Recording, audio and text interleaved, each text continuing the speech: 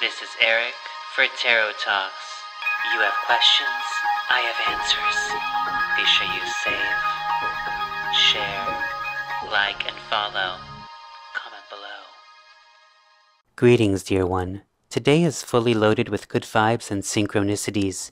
Today is Worth Its Weight Wednesday, December 6th, 2023. Today we embrace the grounding energy of the color brown, symbolizing stability, resilience, and worthiness. In the cosmos, Neptune moves direct in Pisces, which brings you a shift from inner reflection to the unfolding of outward manifestation. If you are Pisces or not, this is particularly significant because now is the time to trust in the power of your intuition and listen to your inner voice. The moon also goes into Libra, which brings in balance and harmony in relationships, emotions, and overall stasis. Begin by setting small, achievable goals that align with your inner vision. If you are new or returning, a warm welcome to this space of guidance and sanctuary. Double tap or like this video to connect with the deck of answers. If you would like a deck of your very own, I invite you to visit my profile. Today's spread reveals a powerful narrative. The Wish Granted and Sacred Geometry cards align with Neptune's clarity in actualizing dreams, while Ritual and Magic echoes the creative potential of this cosmic shift. The True Love and Inner Wisdom cards reflect the harmonious energy of Libra, nurturing emotional connections, whilst the Divine Feminine Masculine card emphasizes balanced energy flow, vital for personal growth. Now, in culmination, the concluding card, New Beginning Ahead, it brings forth fresh starts and opportunities, which mirror Neptune's transformative energy. And the Carousel card, the Hazel Eyes card, represents sharp intellect and dedication, resonating with today's color brown. It also highlights a grounded approach as you navigate these energies. Today's astrological alignment and your cards weave together a story of manifesting dreams, emotional harmony, and new beginnings. I do pull these cards for the collective, so by all means take what serves you, leave what does not. We start with the Wish Granted card,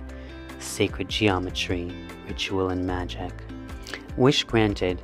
You're about to receive what you have longed for. The veil is finally open. The veil has lifted. It is time for you to walk through and live in that fantasy world that you have created in your mind. Now is a time that you are going to be with the truths that are revealed to you. Anything that you have been after, now is a time where you will learn if it was good for you or not. Now is a time where you will learn how to incorporate all of what you manifested into your reality. You're receiving the vacation, the trips, the money, the love, the happiness, the experience, everything that makes your human experience your human experience. All that brings you joy, that brings you light, that brings you happiness. It's all now coming to you. Be prepared and be ready. Be prepared to maintain your balance. Be ready to experience everything. Light yourself up again. And also remember what it means to stay in a place of balance without going overboard. So if you're going on a trip that's all expense paid, including drinks, take it easy on the drinks. Just because it's free doesn't mean you have to overdo it. Take it easy with yourself. Take it easy with your body. Take it easy with your spirit. Take it easy with your energy. Now is the time to start new routines. So everything that you wished for and all that you are experiencing are coinciding and connecting. It's like you leveled up. So this is going to be like your level up party, your wish granted party. Build habits. Build routines. Do things that now guide you towards that path, so it'll be easier for you to integrate that into your new found reality and life that you want to live in. True love is on the way. Inner wisdom, divine feminine masculine. Remember that a lot of this, if you are a man, it is important to recognize that a lot of your energy that makes you you is feminine, because that is more of the colder parts of you. That is the yin aspect of you. The hot, the yang, that is more of what makes the masculine masculine. So it is time for you to also be in touch with the softer spiritual side. Come back home to center. Take it easy for a little bit. Now is an okay time for you to hibernate. You don't have to go wild and travel the world. Right now is a good time for you to stay. However, if you have vacations planned, by all means feel free and go on those vacations, but honor yourself ultimately. That is my message to you regarding that. True love is coming on the way. It is very balanced, very cohesive and integrated. You could be a man with feminine energy, you could be a gay man, you could be a female with very strong leadership skills. Again, this is not gender specific. This is just giving me an overall of how this newfound love is going to be integrated into your life. You have the Hazel Eyes card as your culmination culminating carousel card, which is telling you to stay grounded, to stay driven, to stay determined in what you are doing. So if you're finding yourself now more involved in your light, in your love, in your art, in your passion, if you are now creating instead of chasing external distractions, good job, go you. Pat yourself on the back. You deserve a cookie. And I really mean that. You really do deserve a cookie.